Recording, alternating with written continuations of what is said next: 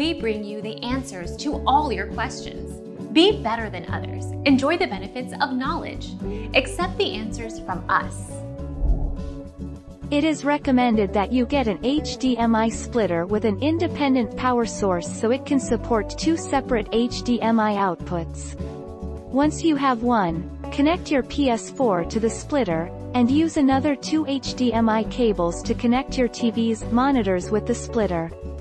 Then your PS4 system will be stretched on two screens.